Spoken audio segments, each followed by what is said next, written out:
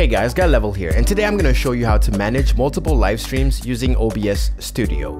Now what I mean by that is if you're using multiple platforms to stream your content, you will not necessarily have the exact same overlays, the exact same settings, the exact same setup. And even if you're using the same exact platform but stream on multiple accounts, you will still need to have some changes if ever the content that you're live streaming is not exactly the same. Now this is going to be a very quick tutorial because this is really not complicated. I'm going to show you right now inside of OBS how you can quickly switch in between those settings and overlays and everything. So let's get right into it.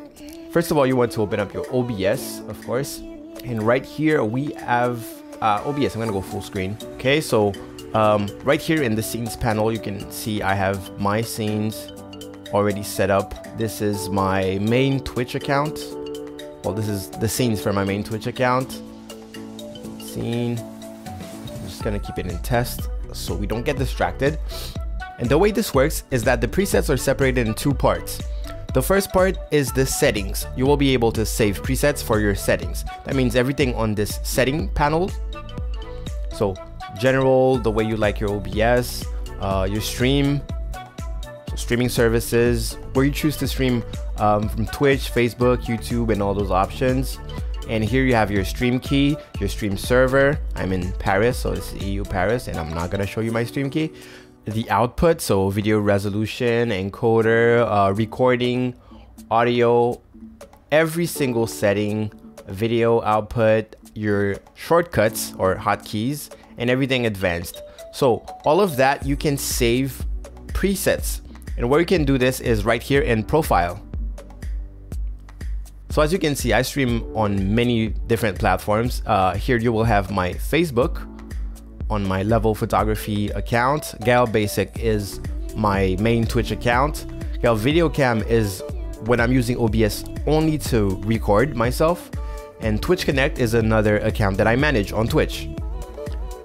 So on my Gale Basic account, you will see that I have under the stream panel, I have service, Twitch, EU Paris, and then I have my stream key. But if I switch to my, let's say my Facebook, so now all the settings have been replaced by my Facebook account settings.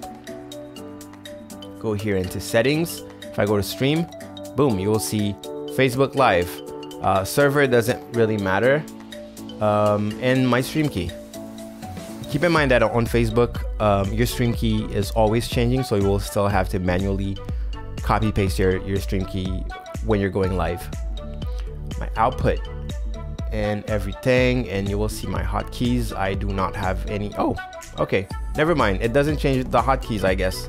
Okay, so that was my bad. That was a mistake on my part. The hotkeys are actually saved with something else, which is the second part that I wanted to show you. It's the scene collection.